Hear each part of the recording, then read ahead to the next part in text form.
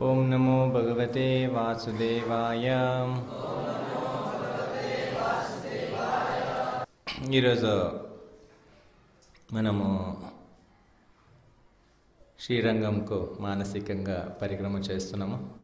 రంగనాథ్ గురించి కొద్దిగా లీలలో చెప్పుకుంటున్నాము. ఇప్పుడు మనం కొద్దిగా రంగనాథ్ గురించి వింటాం. ప్రభు వాళ్ళు ఒక 4 days భగవంత్ గురించి చెప్పడానికి అవకాశం ఇచ్చినారు. సో ఈరోజు కొద్దిగా రంగనాథ్ లీలల గురించి మనం చర్చిస్తాము. ఒకరోజు రంగనాథ్ గురించి చర్చిస్తాము, ఒకరోజు గురువాయూర్ కృష్ణుడి గురించి చర్చిస్తాము. మంచిగా ఉంటుంది అది కూడా. కాంచీపురంలో వరదరాజ్ గురించి ఒకరోజు మనం మాట్లాడదాం. మళ్ళీ ఒకరోజు తిరుపతి బాలాజీ గురించి మాట్లాడదాం. మీ సమయాన్ని మంచిగా స్పెండ్ చేసి వచ్చిన దానికి అందరికీ ధన్యవాదాలు.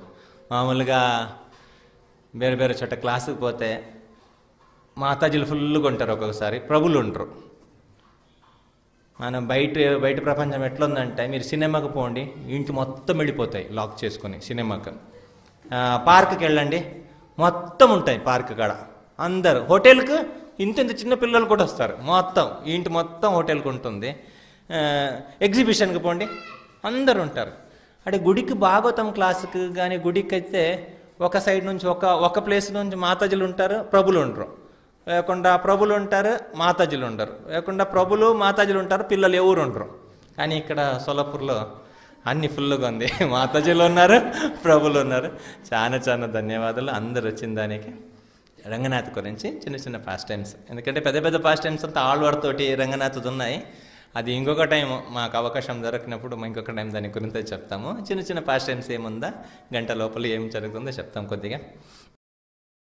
ఎంతమంది శ్రీరంగం వచ్చినారా? ఎవరెవరు శ్రీరంగం వచ్చినారు చెయ్యి పైకి ఎత్తండి. Okay, Joy. చాలా మంది రాలేదైతే. శ్రీరంగం తమిళనాడు యొక్క హృదయ భాగంలో ఉంటాయి. తిరుచి అనే ఊరు నుంచి తిరుచిరాపల్లి అనే ఫేమస్ ఒక ఊరు. అక్కడ నుంచి 8 కిలోమీటర్ దూరంలో ఉంటాయి. సాక్షాత్ స్వయంభూ భగవంతుడు. ఆద్యం రంగ విమానం రంగ సంగీతం అని మధ్వాచార్య అన్ని శ్లోకాలు శ్రీ వైష్ణవులు నా సంప్రదాయంలో మధ్వ సంప్రదాయంలో కూడా రంగనాథుని యొక్క గ్లోరియస్ అందరూ బాగా వర్ణించినారు. ఆ రంగనాథ్ కాడ ఒక మూలమూర్తిని పెరియ పెరుమాళ్ అంటారు. పెరియ పెరుమాళ్ అంటే, పెరియ అంటే తమిళ భాషలో పెద్దగా ఉండేవాడు, పెరుమాళ్ అంటే పెరుమ అంటే పెద్దవాడు, ఆడంటే పర్సన్, పెద్ద పర్సన్ అని పడుకొని ఉంటాడు. చిన్న విగ్రహాన్ని నంపెరుమాళ్ అంటారు. కస్తూరి రంగన్ అనే ఒరిజినల్ పేరు, కానీ పిలిచేది వచ్చి నంపెరుమాళ్. సో ఆ నంపెరుమాళ్ గురించి కొన్ని లీలలు ఇప్పుడు మనము చర్చిస్తాము. అంటే ఆ రంగనాథుడు మూలమూర్తిది ఫ్రంట్లో ఉంటాడు. మీరు ఎప్పుడన్నా శ్రీదేవి భూదేవి ఉంటుంది పక్కనే, దాని మధ్యలో ఉంటాడు. చిన్నగా ఉంటాడు, మంచి ఇంత పెద్ద కస్తూరి తిలకం వేసుకొని ఉంటాడు. చేతుకు కడియాలు ఉంటాయి, మంచి ముత్యాల మాలలు, పెద్ద పెద్ద పెండెంట్ పెద్ద పెద్ద మాలలు వేసుకుని ఉంటాడు. పెద్ద పెద్ద చైన్ అంత వేసుకుని ఉంటాడు. చేతిలో ఒక నవరత్నాలతోటి కలిసిన ఒక గద ఉంటుంది. స్వీట్ అయిన ఒక అభయాస్తం ఉంటుంది. సో పాదాలు ఎప్పుడూ చూపిస్తూ భక్తుల్ని ప్రేమములు పిలిపిస్తూ దర్శనం ఇస్తూ ఉంటాడు. చాలా స్వీట్లో ఆడనమాట. చాలా త్వరగా అందరితోటి స్పందిస్తాడు. ఆయనకి ఈవెన్ శైవులు వైష్ణవులు అట్లంతా కూడా లేదు. పక్క శ్రీ వైష్ణవులకు చాలా ఇదిగా ఉంటుంది. వాళ్ళ పక్క శ్రీ వైష్ణవులు అనమాట. శైవులతోటి కూడా కలవరు వాళ్ళు, శైవ గుడికి అంత పోరు. నంపెరుమాళ్ళకి అట్లా లేదు. ఒకసారి ఒక శైవ డివోటి వస్తాడు, పక్క శైవ డివోటి శివుని ఆరాధించేవాడు. ఆయన వచ్చేస్తాడు. ఆయన వచ్చేసి గుడి దర్శనం చేసుకొని వెళ్తాడు. రంగనాథన్ దర్శనం చేసుకొని ఆడ ఊరికి వెళ్తాడు. పోయే దారిలో కాంచీపురం అయిపోయి పోవాలా, కాంచీపురంకి వెళ్తాడు. కాంచీపురంకి పోయి కాంచీపురం నుంచి ఆకలి అవుతుంది, ఒక ఇంటికి పోయి ప్రసాదం తింటాడు.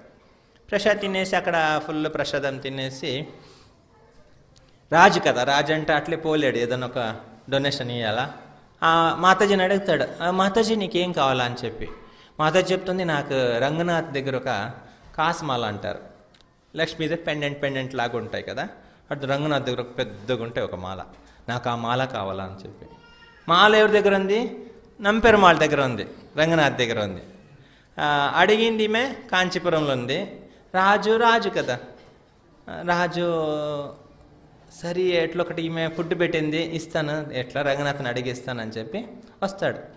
వచ్చేసి మళ్ళీ శ్రీరంగంకి వచ్చి నంపెరుమాళ్ళని అడుగుతాడు, రంగనాథ్ని అడుగుతాడు, రంగనాథ్ నీ దగ్గర ఆ మాల ఉంది కదా, కాసుమాల, అది మాకు ఇస్తావా అని. నా దగ్గర దండిగా ఉంది తీసుకోమని చెప్పి మాల తీసేసి ఆ రాజు చేతుకు భగవంతుడు ఇచ్చేస్తాడు. ఆ దీని లక్ష్మీ సార్ అని ఇచ్చేస్తాడు. ఆ పెండెంట్ లాగా ఉంటాయి మాల ఇచ్చేస్తాడు. ఇచ్చేసి రాజు ఏం చేస్తాడు, దాన్ని తీసుకుని పోయి ఆ కాంచీపురంలో ఏ మాతాజీ అయితే ఫుడ్ పెట్టిందా ఆ మాతాజీకి ఇచ్చేస్తాడు. ఇచ్చేసి మరుసటి రోజు చూస్తారా, రాజు ఈయన దగ్గర నంపెరుమాళ్ దగ్గర ఆ మాల లేదు, చైన్ లేదు. ఆ చైన్ లేదని చెప్పి అందరూ పెద్ద తతంగం జరుగుతుంది. పూజారులంతా అడుగుతారు, ఎక్కడ ఆ మాల ఎక్కడ, అథారిటీస్ అంతా పూజారులను అడుగుతారు, మాల కనపడలే అని చెప్పి. అట్లే రక్షక భటులు అన్ని చోట్ల వెతకడానికి ప్రారంభించినారు భగవంతుడు ఆ మాల కోసం. భగవంతుడి మాల కోసం అన్ని చోట్ల వెతికి లాస్ట్ ఈ మాతాజీ దగ్గర ఆ మాల దొరికింది. మాతాజీని పట్టుకొనేస్తారు, మాతాజీని అరెస్ట్ చేస్తారు. తర్వాత మాతాజీని అడుగుతారు, నీకు ఎక్కడి నుంచి వచ్చిందని. నాకు రాజు ఇచ్చినారు అంటారు. ఇప్పుడు రాజును క్షత్రియుడు, వీళ్ళు బ్రాహ్మణులు, రాజుని ఏం చేసేది, రాజుని పనిష్మెంట్ చేయలేము, కానీ అధర్మాన్ని మనము సపోర్ట్ కూడా చేయలేము. అధర్మానికి మనం అధర్మము ఖండించాలంటారు శాస్త్రంలో. అధర్మము ఖండించలేకపోతే మనకు నెక్స్ట్ బర్త్లో కళ్ళుకు ప్రాబ్లం వస్తాయంట. మనం అర్థం వేసుకోండి, అవసరం వస్తుంది. ఎందుకంటే అధర్మం చూసుకొని మనము అట్లే పట్టించుకోకుండా పోతే అది పెద్ద పాపం. సో రాజు కాబట్టి ఆయనతోటి ఫోర్స్ఫుల్గా ఏమీ చేయలేము. సో రాజు కానీ రాజు దేవుడి కంటే అందరు భయపడతారు కదా, రాజుని పిలుచుకొని వస్తారు. నీవు ఈ మాల నీకు ఎట్లా దొరికిందని. రాజు అంటాడు, ఆ మాల నంపెరుమాళ్ ఇచ్చినాడని. వీళ్ళకి అంత ఒక జోక్ లాగా అంటుంది, ఏమే నంపెరుమాళ్ ఇట్లా తీసుకొని నీ చేతికి ఇచ్చినారా, తీసుకోమని అన్నాడు. అంటే వీళ్ళు బ్రాహ్మణులకు అన్నగానే అంత ప్రేమము లేదో ఏ ప్రాబ్లమో తెలియదు. భగవంతుడి ఇట్లా చేతుల నుంచి తీసుకొని ఆ మాల ఇచ్చిందని. అవునన్నాడు. ఈ మాట నువ్వు దేవుడి ముందు చెప్పడానికి రెడీగా ఉన్నావా అని అడుగుతారు. ఏముంది, దేవుడు ఇచ్చినాడని చెప్పడానికి, ఆయన చేతులు ఆయన ఇచ్చినాడు, నేను చెప్పడానికి రెడీగా ఉన్నానని చెప్పి చెప్తారనమాట. చెప్తాడు ఆ రాజుని పిలుచుకొని వచ్చేస్తారు. ఆ మాతాజీ కూడా ఉంది, పూజారి కూడా ఉన్నారు, రక్షక భటులు ఉన్నారు, బ్రాహ్మణులు అందరూ ఉన్నారు. నంపెరుమాళ్ ఫ్రంట్లో తీసుకుని వచ్చినారు. నంపెరుమాళ్ ముందు నిలబెట్టేసినారు. నంపెరుమాళ్ ముందు ఉన్నాడు. రాజా, నీవు చెప్తున్నావు కదా ఈ మాల వచ్చి ఈ దేవుడు నంపెరుమాళ్ ఆయన సొంత చేతుతోటి ఇచ్చినాడు అని చెప్తున్నావు. కోట్లంతా ఐ విట్నెస్ కావాలి కదా, దీనికి ఏమన్నా విట్నెస్ ఉందా, సాక్షి ఉందా దీనికి, నీవు ఇచ్చినప్పుడు ఎవరన్నా చూసిన వాళ్ళు ఎవరైనా ఉన్నారా అని చెప్పమని చెప్తారనమాట. అప్పుడు భగవంతుడు ఒకడే ఉన్నాడు నిలబడి.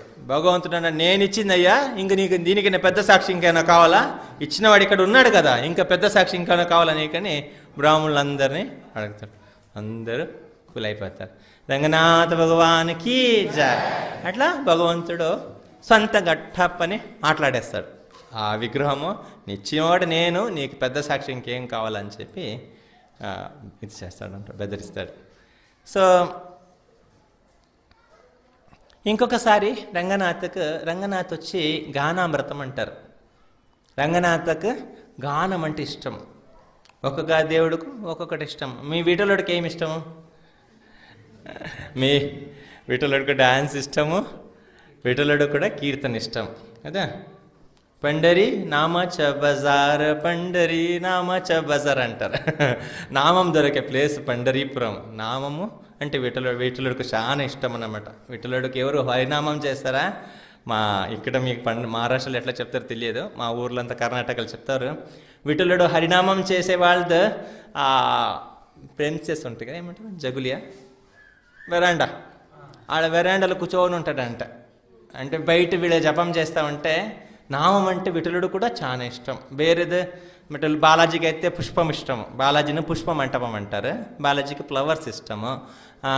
శ్రీరంగంకు రంగనాథ స్వామికి గానం అంటే ఇష్టం, కీర్తన అంటే ఇష్టము. తర్వాత దాని పంచామృతం అంటారు.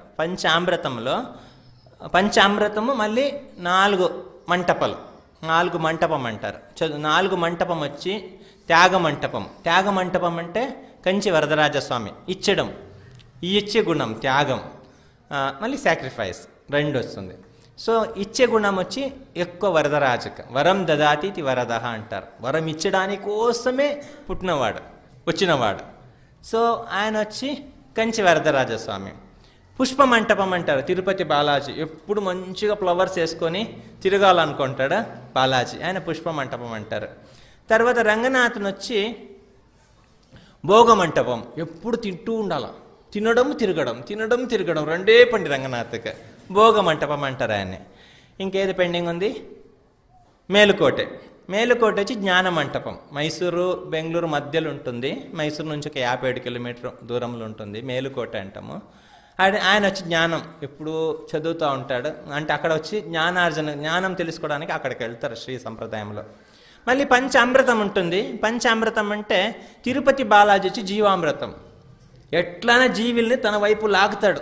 రా రా రా అని, డబ్బులు ఇస్తాను రా అని చెప్పి ఎట్లైనా పబ్లిక్ వెళ్ళిపోతారు. ఇప్పుడు నేను విఠలుడి దగ్గర కూడా అంత చూడలేదు, కానీ అంత మరాఠీ వాడంతా అక్కడ ఉంటారు తిరుపతి బాలాజీ దగ్గర. సో తిరుపతి బాలాజీ ఎట్లా ఒకటి జీవుల్ని తన వైపుకు లాగుతాడు. దానికి జీవామృతం అంటారు. జీవులకు చాలా నచ్చిపోతాడు. ఏ దేవుడు నచ్చలేకపోతే కూడా తిరుపతి బాలాజీ అంటే అందరికి ఇష్టం ఉంది, డబ్బులు ఇస్తాడని ఒక ఆశ. సో తిరుపతిని జీవామృతం అంటారు. ఈయనొచ్చి శ్రీరంగం వచ్చి గానామృతం.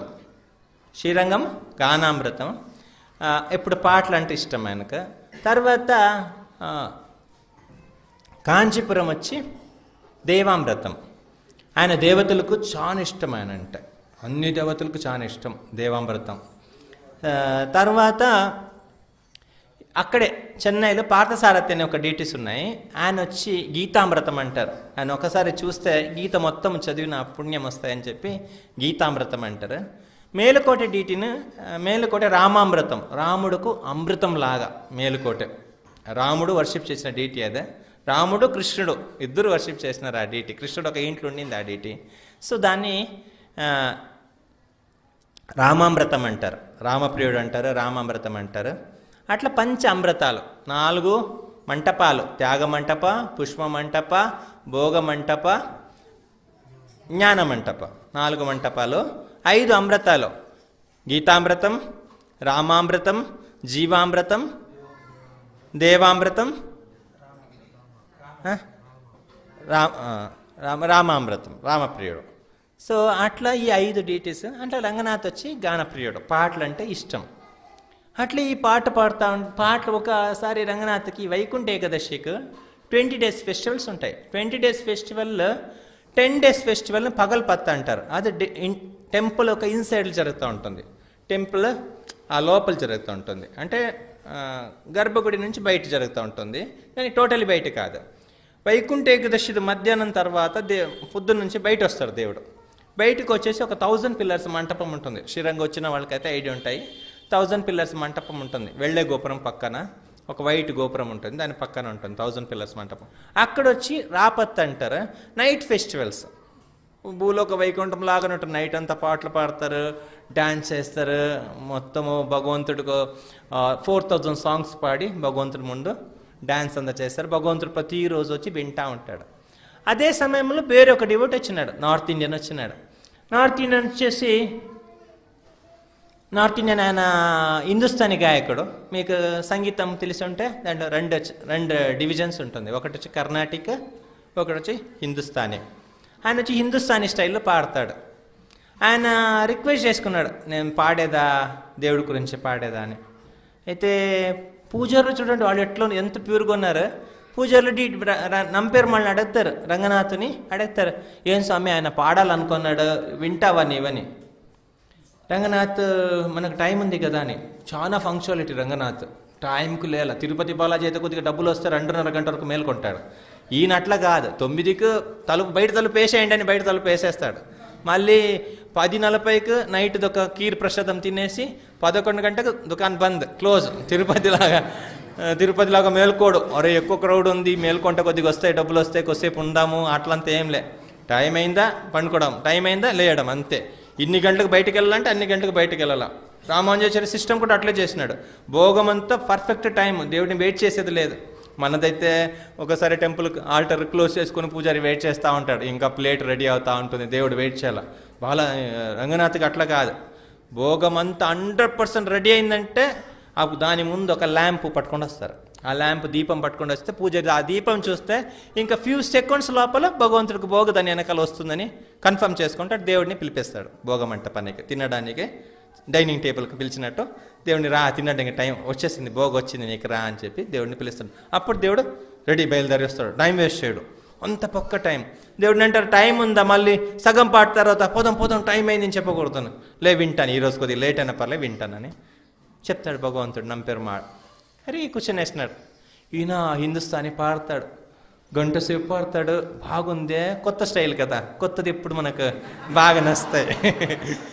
హిందుస్థానీ ఎప్పుడు కర్ణాటక వింటాడు అని చెప్పి వాళ్ళు ఆగుతూ ఉంటారు. ఇది అట్లా కాదు, ఇది మంచి మెలకు వచ్చేస్తాయి హిందుస్థానీ గాని అంటే, మంచి సౌండ్ ఉంటాయి అది. సో బాగా వింటాడు. 1 hour అయింది, 2 hours అయింది, 3 hours అయింది. రంగనాథ్ 3 hours అయిన తర్వాత ఆయన పాట ఆపేసినాడు. 3 గంటలైంది. పూజార్లకు ఇంకా ఇంటికి వెళ్ళాలా, మళ్ళీ పూజార్లు బెండు తీస్తాడు రంగనాథ్. నైటు లేటుగా పండుకోవడం, మళ్ళీ పొద్దున వాళ్ళే రావాలా పొద్దున పట్టుకొని పోవడానికి. శ్రీరంగం సిస్టమ్ ఎట్లా అంటే పూజార్లు వాళ్ళ సర్వీస్ చేంజ్ అవడం ఆఫ్టర్నూన్. ఎందుకంటే పూజారి చెప్పడానికి లేదు, నైట్ నేను రోజు దేవుడికి నిన్ను అన్ని బంగారం వేసినాను, నైట్ ఎవరు ఎత్తుకొని పోయి ఉంటారు, ఈరోజు పొద్దున కనపడలేదని ఎవరన్నా చెప్పొచ్చు కదా. అందుకు సిస్టమ్ ఎట్లా అంటే పూజారి రేపు మధ్యాహ్నం వరకు ఉండాలా.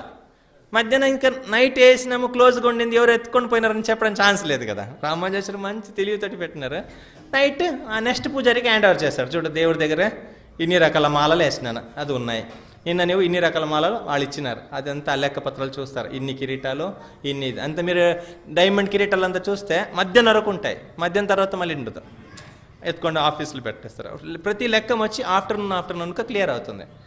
అట్లా వాళ్ళు మళ్ళీ పొద్దున వాళ్ళే రావాలా. ఈయనేమే హ్యాపీగా వింటున్నాడు 11 గంటల వరకు. మళ్ళీ గుడికి పోయి మళ్ళీ ఛత్ర చామర ఐశ్వర్యభావం కదా, చాలా లేట్ అవుతుంది పడుకోబెట్టడానికి.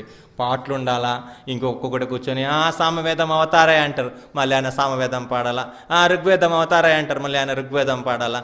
ఈయన మళ్ళీ ఒక గ్లాస్ పాలు తాగేసి మళ్ళీ చామరం వేసుకొని మళ్ళీ ఒకసారి ధూపం పెట్టుకొని మళ్ళీ ఒక ఆరతి చేసుకొని ఇంకొక ఆలువారు దివ్య ప్రబంధం అవతారం కానీ దివ్య ప్రబంధం అవతారా ఆయన ఒక దివ్య ప్రబంధం పాడతారు.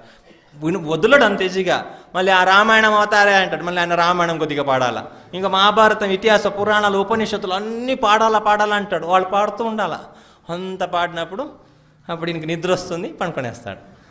పూజారులు మళ్ళీ ఇంటికి వెళ్ళేసి మళ్ళీ అది ఇప్పుడు ఇంకో కొత్త సిస్టమ్ పెట్టినారు, ఆ చిన్న డిటి ఇద్దరిని ఒక్కచోట పండుకోబెట్టాలని. అది 11:30 అవుతుంది. పూజారులు పాప ఈయన ఇచ్చి 500కి ఇంత బెండు తీస్తున్నాడని వాళ్ళ బాధ. తిరుపతి లాగా కట్టలు ఇస్తే పర్వాలేదు, అంత ఈరు కొద్దిగా రంగనాథ్ అంత డబ్బులు కలెక్ట్ చేయడు, లిమిట్గానే కలెక్ట్ చేస్తాడు.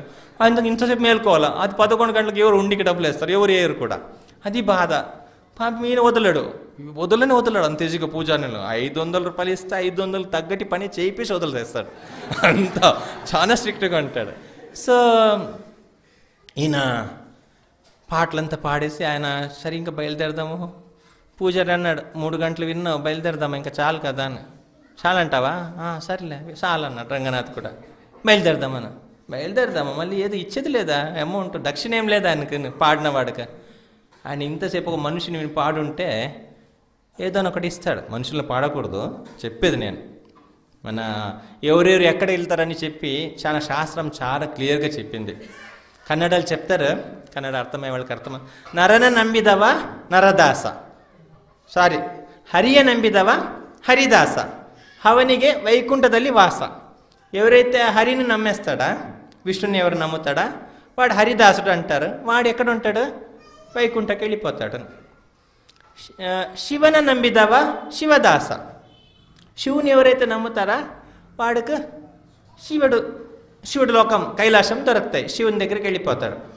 బాగానే ఉంటుంది, కానీ వైకుంఠం లాగా ఉండదు. ఇంకా ఆ దయ్యాలు, ఆ కొమ్ములు ఉండే రాక్షసులు, పెద్ద పెద్ద కడుపు ఉండే వాళ్ళు కొట్టడం, మృదంగము, ఆ డమర్లు, సౌండ్లు, నైట్ అంతా పండుకోలేము. వాళ్ళకి నైట్ మేల్కొనట్టారు అన్ని రాక్షసులకు అంతా నైట్ చాలా పవర్ ఎక్కువ. మేము టెంపుల్ అంతా నైట్ బ్రహ్మచారులు బుక్ పట్టుకుని ఉంటే demons are very active in night time అంటారు. మేము ఇంకా తలుపు, రాక్షసులు నైట్ టైం బాగా అలర్ట్గా ఉంటారు, మేము టక్క తలుపు వేసుకొని పండుకునేస్తాం.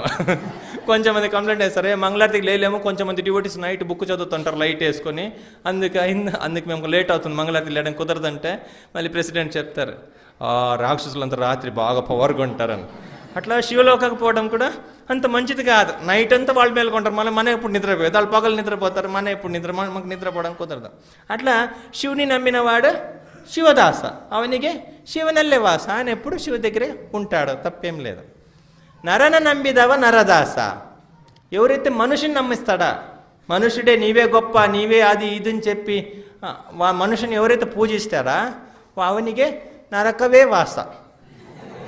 ఎవరైతే ఈ విష్ణుని నమ్మకుండా మనుషుల్ని నమ్మేస్తాడా, నరన నంబిదవ నరదాస అవనికి నరకవాస, ఆడు నరకానికి వెళ్ళిపోతాడు, వాడు భగవంతు దగ్గర రావడానికి ఫిట్ కాదు. అందుకంటే భగవంతుని తప్ప వేరే ఎవరిని కూడా నీ వట్ల నీ విట్ల అని పొగడకూడదు. మన ఆచార్యులంతా మనం ఎంతమందిని చూసినాం, మహారాష్ట్ర సంతులు కూడా నా గురించి పాడని రాజులు చెప్తే వాళ్ళు ఒప్పుకోవట్లేదు. రాజు ఎంత పనిష్మెంట్ ఇచ్చినా కానీ మేము పాడమంటారు.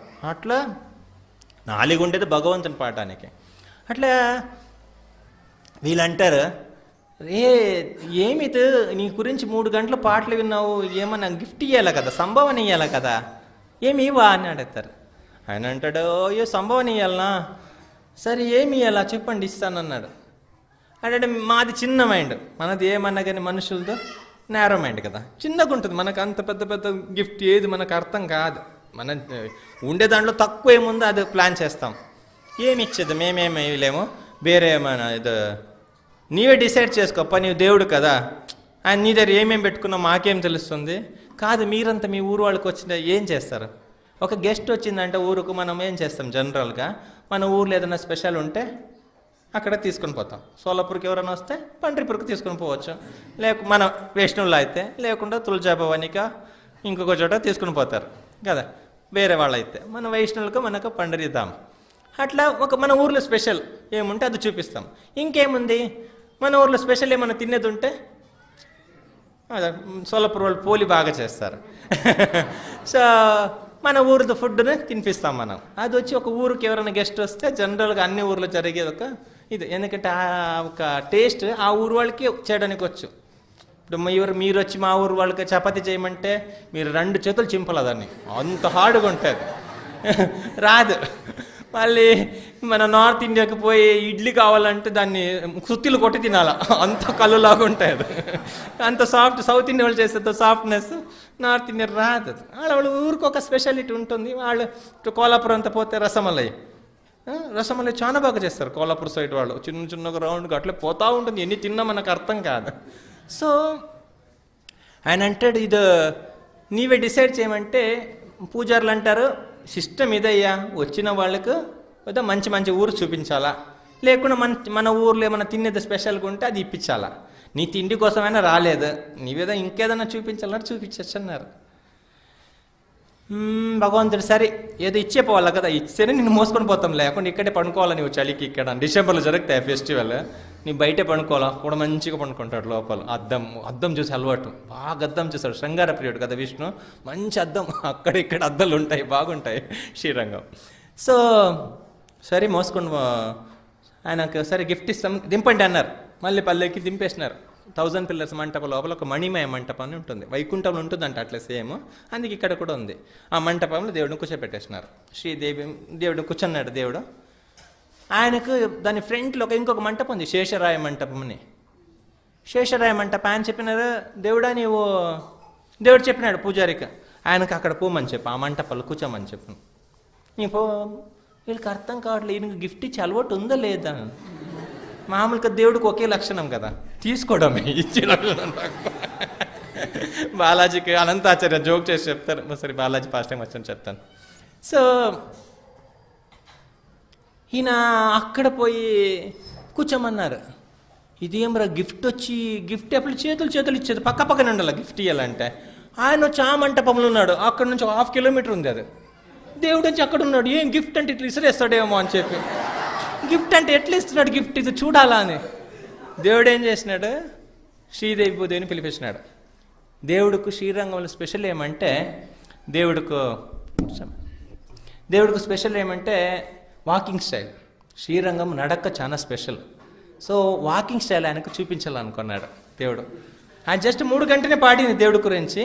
ఆ ఫస్ట్ హంసగతి అంటారు. తన భార్యలతోటి వచ్చినప్పుడు ఇట్లా హంసంలాగా వాళ్ళకుండా వస్తాడు. అటు ఇటు పోయి చిన్నగా వస్తాడు. భార్యలను పిలిపించినాడు, హంసగతి కొద్దిగా చూపించినాడు. ఆయన దూరంలో చూస్తున్నాడు. తర్వాత రంగనాథ్ బాగా తింటాడు. ఒక్కోసారి తింటే 300 దోశలు తింటాడు. 300 దోశలు, 300 మైసూర్ పాకు, 400 మురుకులు, మళ్ళీ 24 పెద్ద పెద్ద మురుకు, మళ్ళీ ఇంత డైజెషన్కి మందు కూడా వేసుకుంటాడు. అవును, ఇప్పుడు కూడా ఉంది సిస్టమ్. పొంగలంతా మామూలు తిన్నాడు, ఒక గంప తింటాడు. భోగం అంటే భోగంటే ఎట్లా నీవు తిని చూపి, నా వల్ల తినలేవు కూడా నీవు. తినడానికి కూడా నీకు నా వల్ల ఈక్వల్ కాలేవు నీవు అని చెప్పి చూపిస్తాడు దేవుడు. అన్ని రకాలు తినేస్తాడు. తినేసి భోగంత అయిన తర్వాత, బాగా తిన్న తర్వాత రంగనాథ్ ఎట్లా పోతాడంటే ఏనుగులాగా పోతాడు. ఏనుగు అటు ఇటు. ఎందుకంటే మనకు మామూలుగా జీవికి మనకైతే ఎట్లా అంటే తిన్నప్పుడు మనకు బుద్ధి రాదు. తిని ఎండైన తర్వాత తెలుస్తుంది ఎక్కువ తిన్నాను అని చెప్పి.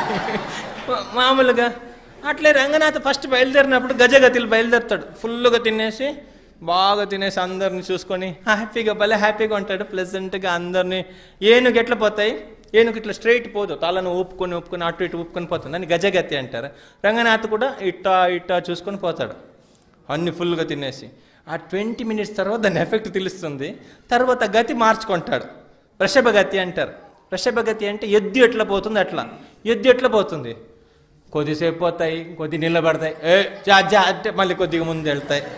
అట్లా రంగనాథ్ కూడా కొద్దిగా ముందు పోవడం, కొద్దిసేపు నిలబడ్డాము, కొద్దిసేపు చూడడము, మళ్ళీ భలే టైర్డ్, మళ్ళీ అంత తింటే టైర్డ్ కాకుండా ఉంటుంది ఎవరికైనా కానీ. మళ్ళీ కొద్ది ముందు పోవడం, మళ్ళీ అట్లే ఇట్లా చూసుకొని చాలా మందగతిలో పోతాడు. ఎక్కువ లాంగ్ డిస్టెన్స్ పోతే అట్లా పోతాడు. జర్నీలు తక్కువ తినాలి కదా, జర్నీలు ఫుల్గా తినేస్తాడు. ఒక ఎద్దుల బండి వెనకాల వస్తూ ఉంటుంది. 16 కిలోమీటర్ పోయినప్పుడు ఒక ఎద్దుల బండి వెనకాల, దాంట్లో ఫుల్ ప్రసాదం బోగా. కొద్దిసేపు నడవడం, తినడం, కూర్చొని తినడం, మళ్ళీ మోసుకుని కొద్దిసేపు పోవడం, మళ్ళీ ఆయన పూజ రెడీగా ఉండాల. ఒక ఆకు నీళ్ళు అన్ని పట్టుకొని మళ్ళీ చేయగా అక్కడనే ఒక మంటపం ఉంటే చాలు. మంటపం ఉంది, మనం టూర్కి అంతా పోయినప్పుడు ప్లేస్ చూస్తాం కదా, ఎక్కడ నీళ్ళు ఉంది ఆపి తిందాం ప్రసాదం అని. అట్లా ఒక మంటపం లాగా పెడతారు. వాళ్ళు డబ్బులు కడతారు, టెంపుల్కి ఉభయకారులు అంటారు. వాళ్ళు ఆ డబ్బులు పే చేసి దేవుడిని వాళ్ళ మంటపంకి వస్తాడు. 4,000 5,000 ఉంటుంది, వాళ్ళ దగ్గరికి వచ్చేస్తాడు. అక్కడ ఫుల్ తింటాడు. మళ్ళీ కొద్ది ముందు పోవడం, మళ్ళీ అక్కడ ఇంకొక మంటపం ఉంటుంది, అక్కడ మళ్ళీ ఫుల్గా తినడం, మళ్ళీ ఇంత తినేసి బయలుదేరడం. దాన్ని వృషభగతి అంటారు. ఎద్దులాగా ఉంటుంది, అలసిపోయి వస్తాడు, దాన్ని వృషభగతి అంటారు. అట్లా మళ్ళీ ఇది వ్యాఘ్రగతి అంత ఉన్నాయి. పులిలాగా ఎప్పుడు వస్తాడంటే ఈ అద్దం చూసుకుంటాడు.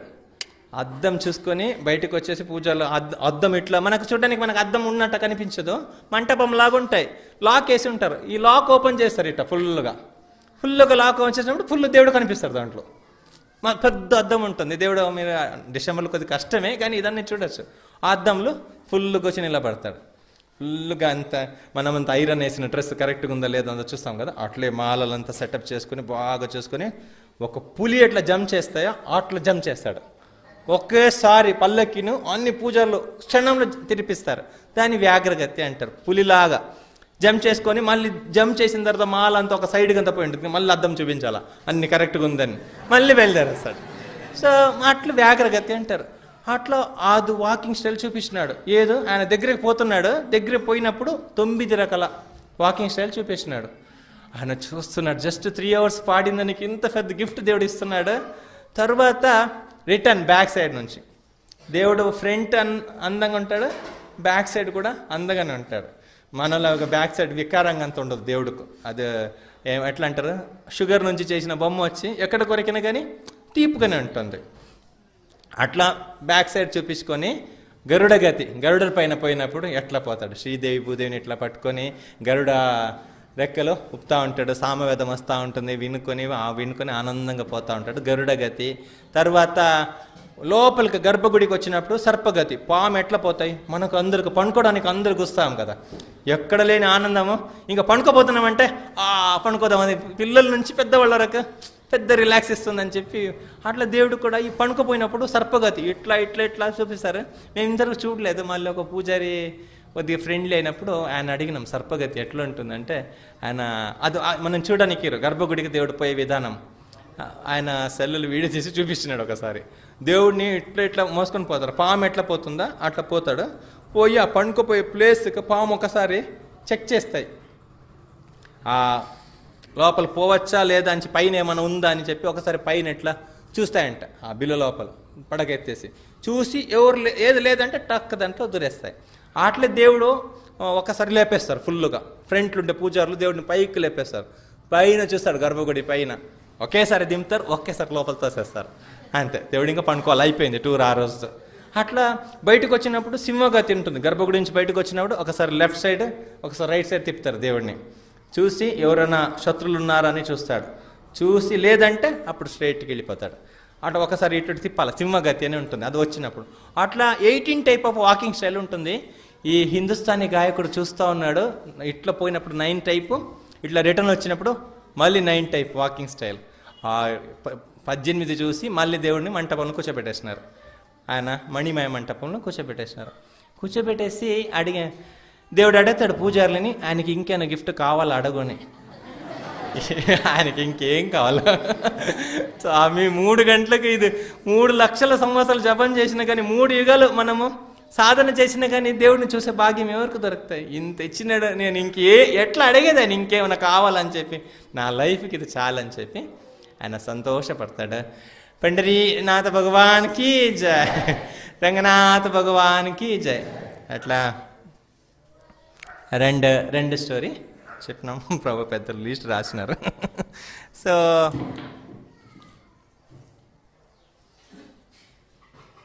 ఇంకొకసారి మీరు గుడి నుంచి బయటకు వస్తే గుడి ఒక 4 మంటపాలు ఉంటాయి. 4 మంటపంలో ఒక మంటపం వచ్చి ఇట్లా ఉంటుంది, స్లోప్గా ఉంటుంది, ఏమంటారు వాల్నట్లు ఇట్లా ఉంటుంది, ఆ కింద పిల్లర్ కింద పొజిషన్ ఇట్లా ఉంటుంది. అది నంపిళ్ళైన ఒక ఆచార్య, నంపిళ్ళైన ఆచార్య ఆయన భగవంతుడి గురించి తిరువాయుమొళి గురించి ఇది చేస్తూ ఉంటాడు, భాష్యం పర్పటిస్తూ ఉన్నాడు. దాని భాష్యం చెప్తూ ఉంటాయి. ఎట్లుంటుందంటే ఆయన దాని గురించి చెప్తే రంగనాథ దర్శనానికి ఎవరు పోరనమాట, అందరూ కూర్చునేసి ఈయన కథ చెప్పి ఇక్కడ ఉంటారు. దేవుడి దగ్గర ఎవరు ఉండరు, దేవుడు ఫ్రీగా ఉంటాడు. ఎందుకంటే ఆయన ఎప్పుడు అక్కడ ఉంటాడు పడుకొని, కథ చెప్పేవాడు మళ్ళీ దొరకడు అని చెప్పేసి అందరు పోయి నంపిళ్ళేద క్లాసులు పోయి కూర్చొని ఉంటారు. అప్పుడు ఏం చేస్తారంటే, అప్పుడు ఆ కాలంలో దీపం మొత్తము ఫస్ట్ది పిల్లర్ వచ్చి చందన మంటపం అంటాము. ఆ చందన మంటపం ఫుల్ గోల్డ్ తోటి, ఆ పిల్లర్స్ గోల్డ్ తోటి ఉండింది ఫుల్. దానికి ఆ దీపం వెలిగిస్తారు. దీపం వెలిగించినప్పుడు అంటే ఎట్లుంటుందంటే బ్రహ్మజ్యోతిలాగా ఉంటుంది. నెక్స్ట్ మంటపం వచ్చి గాయత్రి మంటపం. గాయత్రి మంటపం మన తత్వం ఉంటుంది కదా, బ్రహ్మజ్యోతి, బ్రహ్మనొక ఊరు, పండరీనాథ్ భగవాన్కి జై. ఆ పిల్లర్స్ అది ఎట్లుంటుందంటే గాయత్రి మంటపం అంటారు, అది 24 పిల్లర్స్ తోటి ఉంటుంది. ఆ గాయత్రి మంటపము భగవంతుని ఒక ఊరులాగా, సూర్యుడు ఒక కిరణము, సూర్యుడు ఒక లోకము, నెక్స్ట్ వచ్చి గర్భగుడి వచ్చి సూర్యుడు. అట్లా మన తత్వములు 3 వస్తాయి కదా. అదేవిధంగా ఈ 3 ఆల్టర్లు దొరుకుతాయి మనకు రంగనాథ దర్శనం లోపల పోయినప్పుడు. అట్లా ఈ సాయంకాలం చేస్తాడు ఒక డివోటీ వచ్చి దీపం వెలిగించడానికి టైం. ఆయనకు వచ్చి ఎప్పుడైతే ఈ నంపిళ్ళే క్లాస్ స్టార్ట్ చేస్తాడో అప్పుడు వచ్చి దీపం వెలిగించడం టైం స్టార్ట్ చేస్తాడు ఆయన దీపం వెలిగించడం. ఎందుకంటే ఆయనకు డిస్టర్బెన్స్ ఉండదు. చాలా బాగా ఈయన కథ చెప్తా ఉంటే అందరు ఇచ్చి కథలు కూర్చొనేస్తారు. దేవుడి దర్శనానికి ఒక్కరు రారు. అప్పుడు ఆయన ఫుల్ దీపం వెలిగిస్తూ ఉంటాడు. దేవుడు కూడా లోపల ఎవరు ఉంటారు, ఫ్రీగా ఉంటాడు. దేవుడు ఈయన ప్రవచనం ఇస్తూ ఉంటే అప్పుడు మూల రంగనాథ్, ఇప్పుడు నేను చెప్పిందంతా చిన్న భారత స్టోరీ, నంపెరుమాళ్ళది. ఈ పెరియ పెరుమాళ్ ఉన్నాడు కదా, ఆయన ఎవరు రాలేదని చెప్పి దిగేస్తాడు. ఆదిశేషం నుంచి దిగేసి బయటకు వచ్చేస్తాడు. బయటకు వచ్చేసి ఈయన కథ చెప్తా ఉంటే ఆయన వచ్చి నిలబడి వింటా ఉంటాడు. నిలబడి వింటా ఉండి ఈయన కథ చెప్తా ఉన్నాడు. నంపిళ్ళై కథ చెప్తా ఉంటే అక్కడ దీపం వెలిగించేవాడు షోల్డర్ పైన చేయి పెట్టుకొని ఇట్లే వాల్కొని నిలబడి వింటా ఉన్నాడు. దీపం వాడు కూడా మంచిగా షోల్డర్ ఇచ్చినాడు. ఈయన కూడా మంచి చేయి పెట్టుకొని వింటా ఉన్నాడు. చేయి పెట్టుకొని వింటా ఉంటే ఈ కథ చెప్పేవాడు అట్లే చూసినాడు. చూసి రంగనాథ్ ఏం చేస్తున్నావు ఇక్కడ అని. కథ వింటున్నాను స్వామిని. పోయి పండుకో ఇది ద్వాపరయుగం కాదు నీ ఇష్టం వచ్చినట్లు బయట తిరగడానికి, పోయి పండుకోపో అంటే మళ్ళీ సరే స్వామి మళ్ళీ పోయి పండుకొనేస్తాడు. ఆ పిల్లర్ ఆ భగవంతుని యొక్క లీలలు చెప్తే పిల్లర్ ఏం చేస్తుందంటే, అయ్యో ఈయనకు భక్తుడుకు ఇట్లా స్ట్రైట్గా కూర్చుంటే కొద్దిగా ఇది వస్తుంది కదా, పెయిన్ వస్తుంది కదా, ఆయనకు బాగా కంఫర్ట్ గీయాలని చెప్పి, ఆయనకు వసతిగా మంచి సౌలభ్యంగా ఉండాలని చెప్పి ఆ పిల్లర్ అట్లే మెల్ట్ అయిపోయింది. మెల్ట్ అయితే వెనకాల ఒక పిల్ల పెట్టినట్లు ఉంటుంది కదా, అటు చెప్పేవాడు అప్పుడప్పుడు బోర్ కొడితే కొద్దిగా వాలచ్చు, కొద్దిగా బెండ్ చేసుకొని కథలు అట్లే ప్రారంభించే చెప్పి ఆ పిల్లర్ ఆయన ఒక 4 పిల్లర్ ఉంటుంది. ఒక పిల్లర్ చూస్తే బెండ్ అయి ఉంటుంది. ఆ కథ చెప్పేవాడికి అనుకూలంగా ఉండడానికి కోసం పిల్లర్ భగవంతుని ఒక కథ వినేసి అది ఎక్స్ట్రెస్కి వెళ్ళిపోయి అది ఎక్స్ట్రెస్ నుంచి మెల్ట్ అయిందా స్టోరీ. అది మేము రంగనాథ్ దర్శనం అయిన తర్వాత మనం బయటకు వచ్చినప్పుడు చూడొచ్చు. రంగనాథ్ భగవానికి జై.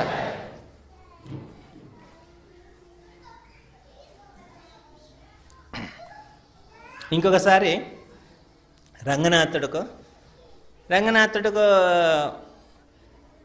ఎవరో వాష్ చేసిన ఒక అమ్మ, వాష్ చేసిన ఒక స్వామి ప్రభు మంచి బట్టలు వాష్ చేస్తాడు. మంచిగా ఆయన బట్టలు మంచి వాష్ చేసినాడు. ధోతి మంచిగా ఉండింది. వాష్ చేయడం అంటే మళ్ళీ నీట్గా వాష్ చేసి పెట్టినారు దేవుడి డ్రెస్ని. దేవుడికి అది నచ్చింది బాగా. అంటే ఆ నూలంతా పోలేదు, దాని దారం అంతా పోలేదు, మంచిగా ఉన్నాయి. దేవుడికి కడుతూ ఉంటే అంటే ఎంత బాగా చూడాలని మనకు ఒక్కొక్క లీలలు చెప్తుంది దేవుడిని. ఆ దేవుడికి ఇక్కడ నడుముకో సాఫ్ట్గా మంచిగా ఉంది. వాష్ చేసినాం, బ్రష్ చేసి ఆ నూలులంతా వెళ్ళిపోయి దారం వెళ్ళిపోయి ఇబ్బందిలాగా లేకుండా సాఫ్ట్గా ఉంది. అప్పుడే రామాంజేశ్వరి లోపల వస్తున్నాడు. రామాంజేశ్వరి లోపల వచ్చిన తర్వాత స్వామి చెప్తాడు, ఎవరు వాష్ చేసింది, ఎవరు చాలా బాగా వాష్ చేసిన, నీట్గా ఉంది, లేకుండా భగవంతుడి డ్రెస్సులు పెరుగుదు, లేకుండా నల్ల ఆయిల్ది మరకలు ఏదో ఉంటుంది కదా, నా డ్రెస్ బాగా వాష్ చేసినారు, నీట్గా ఉంది స్వామి అని చెప్పి. నచ్చిందా నీకు వాషర్ మ్యాన్ నచ్చినాడు అన్నాడు. చెప్తారు వాషర్ మ్యాన్ నచ్చినాడు అన్నాడు. ఎందుకు చాలా నీట్గా వాష్ చేసినాడు, ఎక్కడ డర్టీ లేదు, బాగుంది అన్నాడు స్వామి. అప్పుడు రామాంజేశ్వరి ఇదే మంచి అవకాశం అని, మహాత్ములు అంటే ఎట్లుంటారు చూడండి, వాళ్ళకి దాంట్లో భగవంతుడు మాట్లాడాడని చెప్పి ఏదో పెద్ద పెద్ద డిమాండ్ ఏం చేయరు వాళ్ళు. నీకు వాషర్ మ్యాన్ నచ్చిందా లేదా ఫస్ట్ చెప్పంటాడు. రంగనాథ్ అంటాడు, నాకు బాగా నచ్చింది వాషర్ మ్యాన్ అని. అయితే నీవు కృష్ణ అవతారంలో వాషర్ మ్యాన్ పైన కోపం పెట్టుకున్నావు కదా, ఒక వాషర్ మ్యాన్ బట్ట ఇలేదని చెప్పి తలకాయ లేపేసినాడు కదా, ఆ మొత్తం ఖర్చు ఇంకే వాషర్ మ్యాన్ ఉండకూడదు. అరే ఇంత చిన్న చెప్పిందానికి ఇంత పెద్ద నోటీస్ నాకు. కొన్నిసారి మామూలుగా అంటారు, ఈ ప్రభు వాళ్ళు ఎప్పుడు కూడా మాతాజీలు వంట నచ్చిందని చెప్పారంట, ఎప్పుడు చెప్పరు. ఎప్పుడైనా బై మిస్టేక్ ఏమే బాగా వంట ఈరోజు ప్రసాదం బాగుంది అని చెప్తే, ఏదైనా నీ చేయి గుణం చెయ్యిది ఒక లక్షణం బాగుంది అని చెప్తే చాలంటే, అవును అప్పుడు నుంచి చెప్తాను అది చెయ్యికి ఒక రింగ్ వేసేయండి, మీరు వేసినారా? లేదు ప్రసాదం బాగుంది అని చెప్పిన దానికి 5,000 లాస్. అదే చెయ్యికి ఎప్పటి నుంచి అడుగుతున్నాను, ఒక రింగ్ వేయించండి, పెళ్ళి అయిపోయి ఇన్ని సంవత్సరం అయింది, ఒక రింగ్ వేయించినారు ఆ చెయ్యికని. ఆమె కాదు, ఆ చెయ్యికి ప్రసాదం వంట చేసిన చెయ్యికి ఒక గోల్డెన్ రింగ్. అట్లా మాతాజీలు కొద్దిగా ఇంటెలిజెన్స్గా ఉంటారు ఎప్పుడు కూడా. సో అట్లా ఈయన పాప బాగా నచ్చింది అని చెప్పిన దానికి 5,000 లుక్సాన్ పోయింది, 5,000. అట్లా ఈయన భగవంతుడు ధోతి బాగుంది, వాషర్ మ్యాన్ బాగా ఉతికిడని చెప్పిన దానికి ఆ అగస్త ఏమంటారు చాకలాలు వాళ్ళు ఎప్పటి నుంచి చేసిన మొత్తం పాపాన్ని, ఒక ఫ్యామిలీ ఎవరైనా తప్పు చేస్తే మొత్తం ఫ్యామిలీ పట్లనే కోపం ఉంటుంది కదా, మనకు జనరల్గా ఉంటుంది కదా, దేవుడికి అట్లా ఉండదు. అనుకుని రామాంజేశ్వరికి ఒక బాధ, ఎక్కడైనా ఆ వాషర్ మ్యాన్ ఫ్యామిలీ పట్ల కోపం ఉందో లేదో అది మొత్తం తీయాలని చెప్పేసి ఇంకెప్పుడు కూడా ఆ వాషర్ మ్యాన్కి బట్టలు ఇవ్వలేదని చెప్పి లోపల బాధపడకూడదు, వాళ్ళ ఫ్యామిలీ నుండి కోపం మొత్తంని తీసేయాలంటారు. ఇప్పుడే తీసేసిన నీ మాట విన్నాను కదా, ఇంకా పైకి నేను వాషర్ మ్యాన్ పట్ల కోపం పెట్టుకోను అని చెప్పి భగవంతుడు అప్పటికే ప్లీజ్ అయిపోయినాడు. సరే ఇంకా మీదకి నేను వాషర్ మ్యాన్ పట్ల కోపం నాకు లేదని. రంగనాథ భగవానికి జై. సరే ఇంకొక స్టోరీ చెప్తామా. ఇంకొక చోట వచ్చి రంగనాథ్ని ముస్లిమ్స్ ఆక్రమణ చేసి తీసుకొని పోతారు. ఈ నంపెరుమాళ్ళు ఎట్లా అంటే ఎవరైనా పర్వాలేదు, అడ్జస్ట్ అయిపోతాడు, ఏం ప్రాబ్లం లేదు. హిందువా ముస్లిమా అదంతా ఏం లేదు, ఎవరితోటి పోమంటే పోతాడు, వాళ్ళని మార్చేస్తాడు, పని అది. సో రంగనాథని వీళ్ళు ఎత్తుకొని పోయినారు. ఎత్తుకొని పోయేసి స్వామి వచ్చి ముసలిమంది ఇంట్లో ఉన్నాడు, మంచిగా ఉన్నాడు. అక్కడ తులకనాచార్ అని ఒక అమ్మాయి ఉండింది వాళ్ళ ఇంట్లో, తులకనాచార్ అని చెప్పి. ఆ అమ్మాయితోటి ప్రేమ పెంచుకున్నాడు. ప్రేమ పెంచుకొని ఆమెను లవ్ చేసుకొని వాళ్ళ ఇంట్లో కంటిన్యూగా ఎన్నో సంవత్సరాలు పోయింది, అట్లే గడిచిపోయింది. వాళ్ళ ఇంట్లో ఢిల్లీలో వాళ్ళ ఇంట్లో ఉండిపోయినాడు.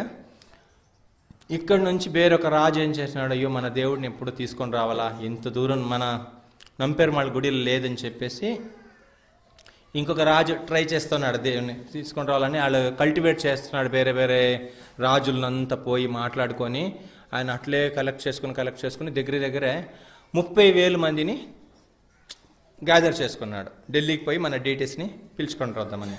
ఈయన వచ్చి తులకనాచార్ దగ్గర ఆరాముగా ఉన్నాడు. సో ఆమెకి ఎవరో చెప్పినాడు, ఇది సౌత్ ఇండియన్ డీటీస్, ఇది మనది నాన్ వెజ్ అంతా తిన్నదు, ప్యూర్ వెజిటేరియనే తినేదని చెప్పి. సో ఆమె ఏం చేస్తుంది, రోజు చపాతీను రొట్టి లోపల బటర్ వెన్న వేసి వెన్న లోపల షుగర్ వేసుకొని ఫోల్డ్ చేసుకొని రోజు ఆఫరింగ్ పెడతా ఉంది. ఆమెకు తెలియదు ఈ విగ్రహానికి రోజు అభిషేకం చేయాలి, అభిషేకం అనేది తెలియదు, స్నానం చేయించాలా.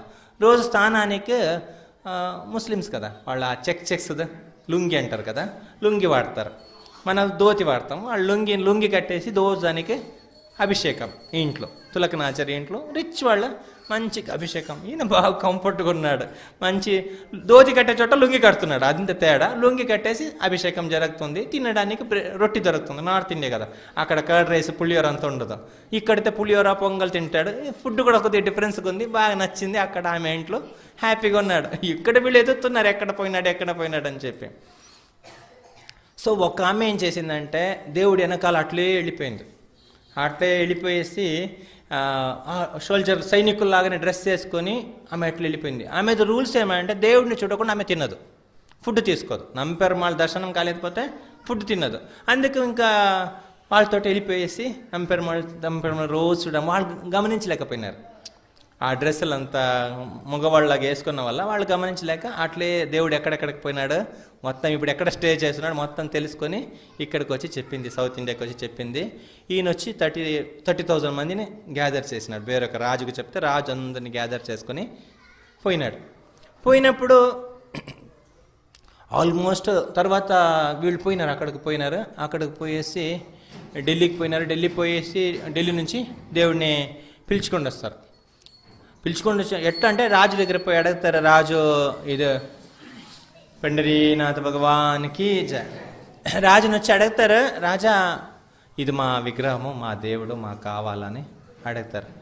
సో అడిగేసి ఆయన అంటాడు, సరే మీ ఒక గోడను ఓపెన్ చేసి ఇస్తారు. ఫస్ట్ మా విగ్రహం లేదంటే మీ దగ్గర ఉందంటే ఆయన దోచుకొని ఆయన రాజుని పొగడతారు. ఎందుకంటే మనం డీటీస్ కావాలా, మన విగ్రహం కావాలా, ప్రభుపాద అంటారు. కొన్నిసారి మెటీరియలిస్టిక్ పీపుల్ దగ్గర కూడా మనము వాళ్ళని ఇది చేయాల్సి వస్తుంది అని చెప్పి కృష్ణుడి కోసం.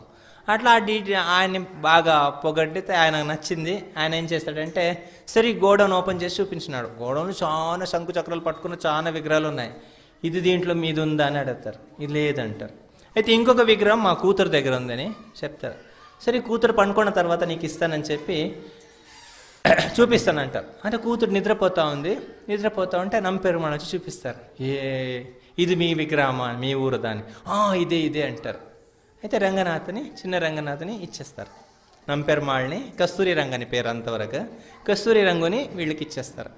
వాళ్ళు పట్టుకొని 6 hours గ్యాప్ ఉంది, పట్టుకొని వస్తూ ఉన్నారు. ఎందుకంటే ఈ రాజులు ఒక మనసు ఎప్పుడు మారిపోతుందని చెప్పలేము కదా. తక్కువ డీటీస్ని పట్టుకొని వస్తూ ఉన్నారు. వస్తూ ఉంటే ఆ డీటీస్ని మోసుకొని వస్తూ ఉంటే పొద్దున అయిపోయింది. ఆమె తులకనాచారు పొద్దున లేచి చూస్తే విగ్రహం లేదు. ఆమె చెప్తుంది, ఈ విగ్రహం మళ్ళీ వచ్చే వరకు నేను అన్నం నీళ్ళు ఏం తీసుకోనని చెప్పి, నాకు ఆ డ్యూటీ కావాలని. రాజు ఏం చేస్తాడు, 3 లక్షల మందిని పంపిస్తాడు. 3 lakhs మెంబర్స్ వచ్చి ఈ 30,000 మెంబర్స్ను ఇది చేస్తున్నారు, పట్టుకోవడానికి వస్తూ ఉన్నారు. 6 గంటల గ్యాప్ ఉన్నాయి, ఎందుకంటే అది నైట్ బయలుదేరినారు, ఇది పొద్దున జరిగింది. ఎట్టో ఒకటి వీడికి న్యూస్ వచ్చేసింది, ఈ విగ్రహం కోసము వాళ్ళు వస్తున్నారని చెప్పి, ముస్లిమ్స్ వస్తున్నారని చెప్పి. అట్లా వస్తూ ఉంటే లాస్ట్ వచ్చి తిరుపతికి వస్తారు. మీరు ఇప్పుడు కూడా తిరుపతి లోపలికి పోయినప్పుడు లెఫ్ట్ సైడ్లో రంగమంటపం అనే మంటపం ఉంటాయి. అక్కడ రంగనాథుడు ఎన్ని సంవత్సరాలు అక్కడ ఉన్నాడని చెప్పి బోర్డు అంతా ఇప్పుడు కూడా రాసి పెట్టినారు. ఇంగ్లీష్లు ఉంటాయి, తెలుగులు ఉంటాయి, హిందీలు ఉంటాయి. ఎవరెవరు ముస్లిమ్స్ అటాక్ చేసినారు అప్పుడు రంగనాథ్ 45 సంవత్సరాల వరకేమో ఆ మంటపంలో ఉంటాడు. అట్లా మళ్ళీ శ్రీరంగం రావాలంటే ఆల్మోస్ట్ 100 years అయిపోయింది. ఇక్కడ ఏం చేసినారు వీళ్ళు, కొత్త ఒక విగ్రహం పెట్టేసినారు. కొత్త విగ్రహం పెట్టేసి అప్పుడు పుట్టిన వాళ్ళకు ఏమైంది, ఇదే రంగనాథుడు ఉత్సవ విగ్రహం అని మైండ్లో ఫిక్స్ అయిపోయింది. కొత్త జనరేషన్ 100 years అంటే ఒక జనరేషన్ అయిపోతాయి కదా. అట్లా ఏ కొత్త జనరేషన్ వచ్చింది, వీళ్ళంతా ఇది చేస్తూ ఉన్నారు. అదే రంగనాథ్ ఆయన అని చెప్పి మైండ్లో సెటిల్ వాళ్ళకి ఫిక్స్ అయిపోయింది. అప్పుడు లాస్ట్కి ఏం చేస్తారంటే కొత్త జనరేషన్ మొత్తం వీళ్ళు ఫిక్స్ అయింది, రంగనాథుని తిరుపతికి మోసుకొని పోయినారు. తిరుపతి నుంచి కిందకు రావాలంటే తీసుకొని రావడానికి కుదరదు, తిరుపతిలో ఉన్నాడు. ఎందుకంటే ఈ మిలిటరీ వాళ్ళందరూ అక్కడ ఉన్నారు, ముస్లిం తరపున వచ్చిన వాళ్ళ మొత్తం అక్కడ గ్యాదర్ అయినారు.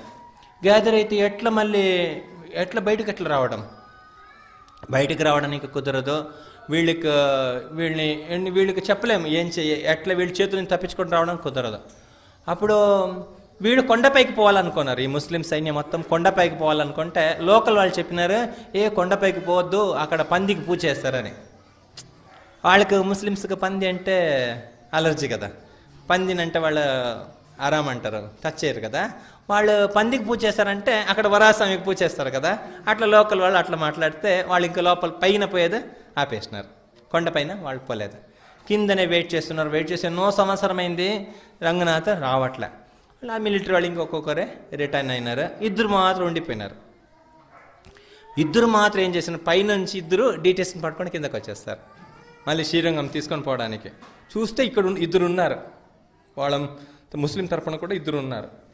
ఇంకా వీళ్ళు మట్టి లోపల భగవంతుని దాచిపెట్టేసి వీళ్ళు మాట్లాడుతున్నారు ఆయనతోటి. మాట్లాడుతుంటే ఈయన ఏం చేశాడు, డమ్ అండ్ డెఫ్ లాగా యాక్ట్ చేస్తున్నాడు. ఏం అర్థం కానీ ఒకరు వచ్చి మాటలు రానట్లు, ఒకరు చెవులు వినపడలేనట్లు యాక్ట్ చేస్తారు. ఎవరు భక్తులు ఇద్దరు కూడా. వీళ్ళు ముస్లిమ్స్ అడుగుతూ ఉన్నారు, ఒకటి అంటాడు, ఇంకొకటి ఇట్లా అంటాడు, ఇంకొకటి ఇట్లా అంటాడు. వీళ్ళతో మాట్లాడే వేస్ట్ అని చెప్పి ఆ ప్లేస్ వదిలేసిపోతారు. ప్లేస్ వదిలేసిపోయినప్పుడు రంగనాథన్ ఏం చేస్తాడు, శ్రీరంగంకు పట్టుకొని వస్తారు. శ్రీరంగం పట్టుకొని వచ్చేసి అప్పుడు అందరు పాత ముసలి వాళ్ళంతా 100 పైన ఉండేవాళ్ళు వాళ్ళంటే ఇది మన దేవుడు అని చెప్పి. కొత్త వాళ్ళు అంటున్నారు, లేదు ఆల్రెడీ మన దేవుడు ఇదే రంగనాథ్ నంపెరుమాళ్ కస్తూరి రంగ, ఈయనే ఆల్రెడీ రంగనాథ్ లోపల ఉన్నాడు కదా, కొత్తది ఇన్స్టాల్ చేసింది ఆయనే మన దేవుడు, ఇక్కడ మూలమూర్తి ఉత్సవమూర్తి ఆయన అంటారు. అక్కడ పబ్లిక్లో ఒక భిన్న అభిప్రాయాలు వస్తాయి. కొంచెమంది అప్పటికే ఢిల్లీ నుంచి వచ్చిన వాడిని, తిరుపతి నుంచి వచ్చిన వాడే మెయిన్ మనది రంగనాథ కస్తూరి రంగ ఈయనే అంటున్నారు. కొంచెమంది కొత్తగా ఇన్స్టాల్ అయిన డీటెయిల్స్ని ఇది కస్తూరి రంగ అంటున్నారు. అట్లా వాళ్ళిద్దరి మధ్య కొద్దిగా ఇది వచ్చేస్తాయి, మిస్అండర్స్టాండింగ్ వస్తాయి, ఏది ఇప్పుడు ఒరిజినల్ అని చెప్పి. ఈయన ఏం చేసినాడు, వచ్చినప్పుడు చిన్న రంగనాథ్ ఒక విలేజ్ వాడికి ఒక సైజు ఇచ్చినాడు. చెప్పలు మిస్ అయింది రంగనాథ్ అన్ని చోట్ల పోతే ఇప్పుడు కూడా మన చెప్పలు మిస్ అవుతాయి కదా కొన్ని ప్లేసులు. అలా రంగనాథ్ ఒక సైజుని వచ్చి ఒక విలేజ్ వాడికి ఇచ్చినాడు. నాకు ఒక చెప్పలు వేసుకుని వచ్చాను, ఒక చెప్పలు కుట్టేవాడికి ఒక సైజు మాత్రం ఇచ్చినాడు. ఇంకొక సైజుని ఇంకొక విలేజ్ వాడికి ఇచ్చినాడు. నాకు ఒకే చెప్పలు, ఫ్రీగా తీసుకున్నప్పుడు మళ్ళీ ఎక్కువ తీసుకోకూడదు కదా. ఒకటి ఆయనకు ఒక చెప్పలు, ఈయనకు ఒక చెప్పలు, సైజు ఇచ్చినాడు ఒక సైజు. ఇద్దరు మీరు చెప్పలు పట్టుకుని రండి శ్రీరంగం అని చెప్పి వాళ్ళు ఇద్దరు చెప్పలు పట్టుకొని వచ్చినారు. కరెక్ట్గా ఉంది, ఒకటి లెఫ్ట్కి ఒకటి రైట్గా. వాళ్ళు పట్టుకొని వచ్చినారు చెప్పలు.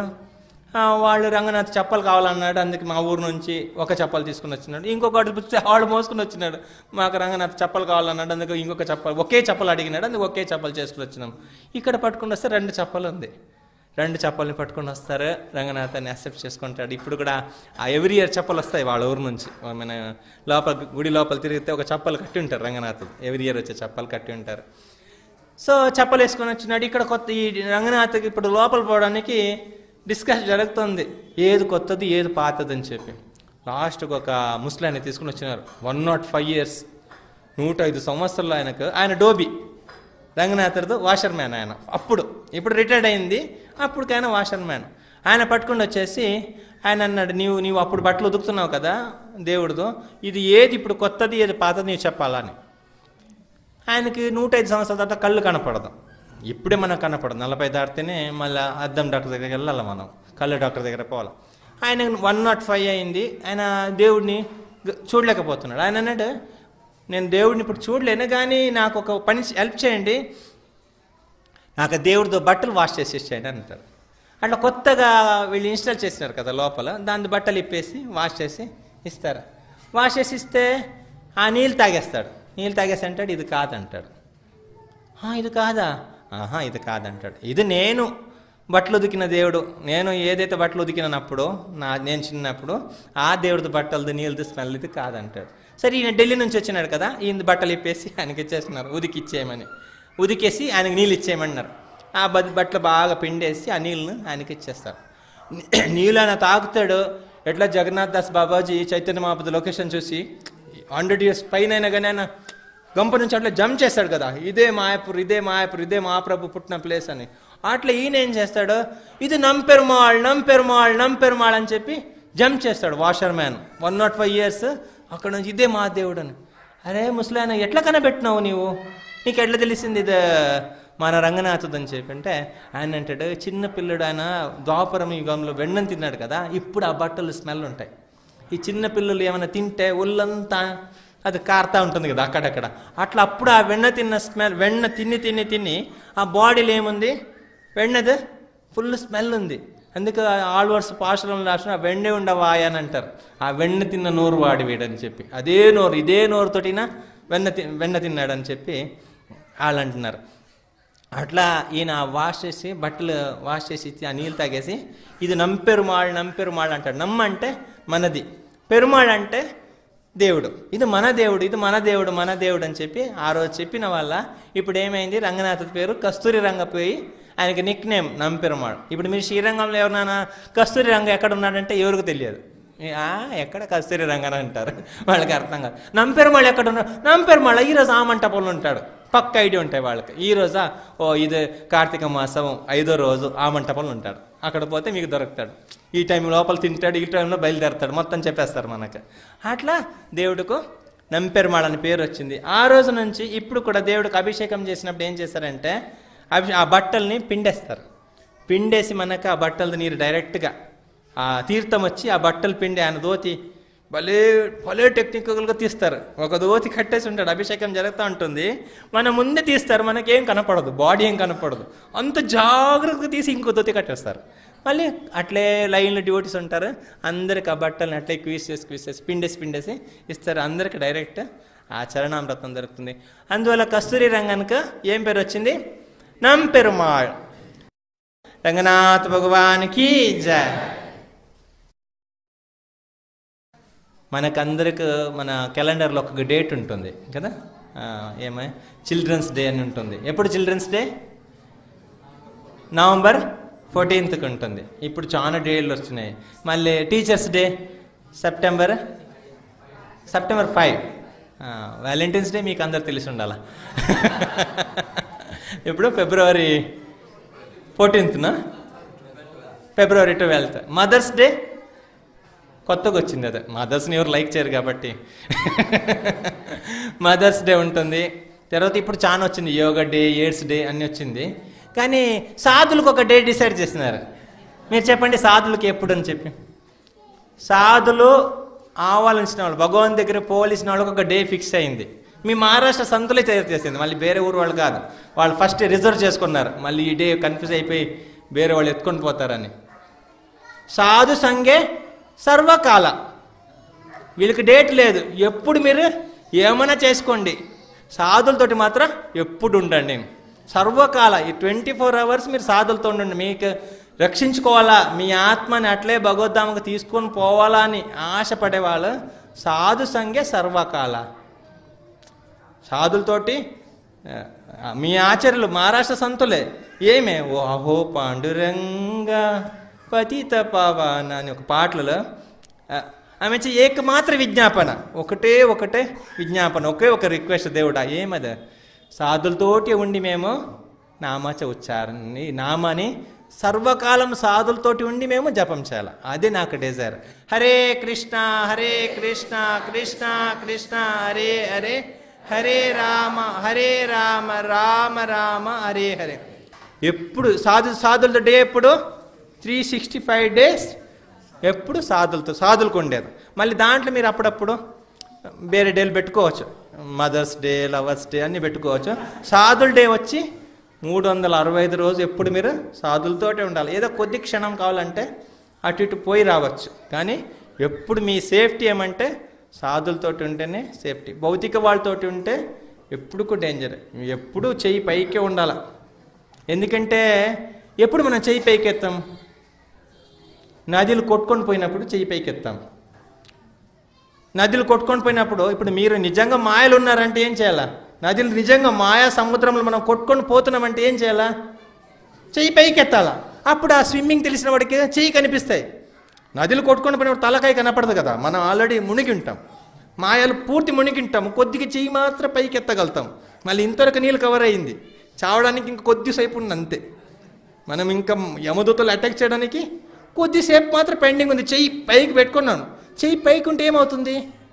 ఆ స్విమ్మర్కి తెలిసిన వాడికి తెలిసిపోతుంది. చెయ్యి పైకి ఎత్తిన అక్కడ బాడీ పోతా ఉంది, పరిగెత్తుకుని వచ్చేసి పట్టుకొనేస్తాడు. స్విమ్మర్ పట్టుకొని వెనకలు వేసుకొని ఎట్లా ఒకటి మనం పట్టుకొని తీసుకుని వచ్చేస్తాడు. అట్లా భగవంతుని యొక్క నామస్మరణ చేసినప్పుడు రెండు చెయ్యి హరే కృష్ణ కృష్ణ కృష్ణ హరే హరే, హరే రామ రామ రామ హరే హరే. రెండు చెయ్యి పైకి ఎత్తితే ఎక్స్పర్ట్ స్విమ్మర్ ఆయన ఉన్నాడు, ఆయన వచ్చి ఎక్కడెక్కడ చెయ్యి కనిపిస్తే మొత్తం పట్టుకొని అట్లే గోలోక బృందానికి తీసుకొని పోతాడు. శ్రీల ప్రభుపాదికి జయ, శ్రీల గురుదేవ్కి జయ. సో మధ్యాహ్నం మళ్ళీ సాయంకాలము 6 గంటల నుంచి 8 గంటల వరకు మళ్ళీ శ్రీరంగం గురించి చర్చిస్తాము. సో అందరూ మ్యాక్సిమం మీ టైంని కొద్దిగా 4 days ఉండేది, ఎక్కువ రోజు పెట్టుకోవట్లే. 4 days కొద్దిగా మీ వర్క్ అంతా కొద్దిగా ఇది చేసుకొని, ఎందుకంటే మీరు నరుడు దాసుడు అయితే ఎక్కడ పోతాం? మనము నరకలోకానికి పోతాము. అందుకే ఎక్కువసేపు నరదాసుడుగా ఉండొద్దండి. సో ఎప్పుడు విష్ణుదాసుడుగా ఉండి విష్ణు కథ గురించి వినడానికి, విష్ణు గురించి, భగవంతు గురించి ఎప్పుడు వినడానికి, ఆయన గురించి తెలుసుకోవడానికి, ఆయన గురించి పాడడానికే మన సమయాన్ని మనము యూటిలైజ్ చేయాలా. సో అందరూ మళ్ళీ 6 నుంచి 8 గంటల వరకు కరెక్ట్ 6 గంటలకు స్టార్ట్ చేస్తాము, 8 గంటలకు కరెక్ట్ క్లోజ్ చేస్తాము. సో అందరూ